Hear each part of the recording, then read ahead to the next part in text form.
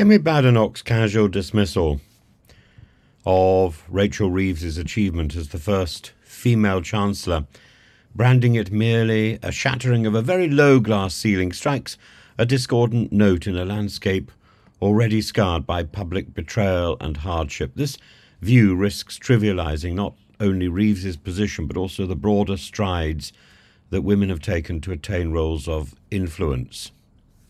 And it's a curious strategy, particularly from someone who champions the narrative of hard-fought battles for recognition. The comparison between Badenoch's understated glass ceiling rhetoric and the public outrage around Partygate is striking. While the nation abided by stringent rules, some in government reportedly treated lockdown protocols as optional. The vivid image of government staff sprawling on wine-stained sofas, evocative of a Matt Hancock diary entry with an "ooh, madam" twist, becomes a metaphor for a cavalier disregard for the conventions and sacrifices expected of the real public. Because it's not just the machinery of law that was wrong, but it was this contempt for ordinary people, that there should be one behaviour in Downing Street and another in the rest of the United Kingdom. Badenoch does the same thing when she talks about the budget. She says that it's routine for opposition to oppose the budget, but it goes beyond that, doesn't it? And it's more than just saying we oppose VAT on private schools because that's against aspiration. Actually, it's about principle, that we don't tax education just as we don't tax healthcare, no matter how it's sourced.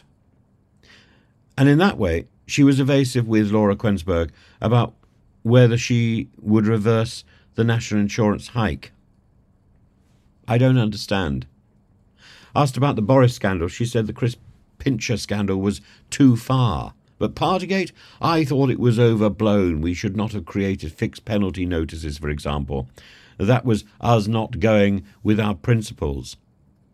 The principle wasn't about the creation of the fixed penalty notice. The principle was about carousing when the rest of the country was suffering.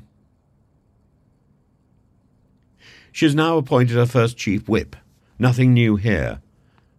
Well, you know, the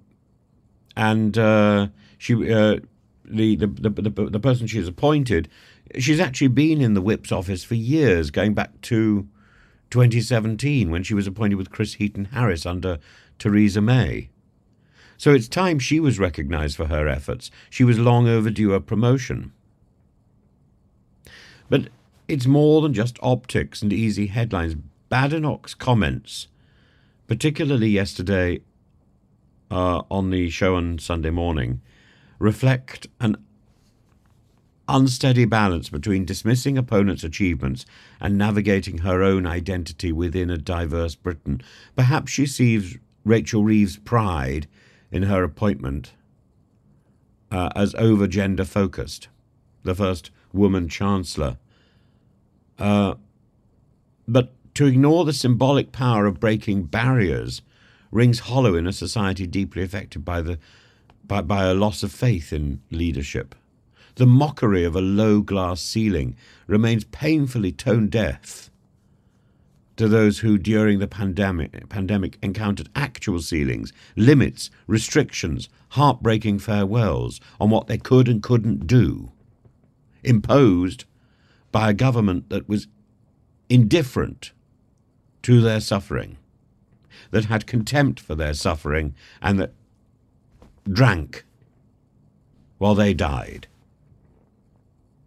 So as Badenoch critiques Reeves for her low ceiling, she might consider that these ceilings, however small, however symbolic, carry immense weight for a public yearning for integrity and trustworthiness in politics. It may be a game where, all governments, all oppositions oppose the government's budget. It may be a game to her, but it's real life to the rest of us. And perhaps Badenoch might reflect on whether leadership is about breaking ceilings or about restoring the public's faith in those who sit beneath them.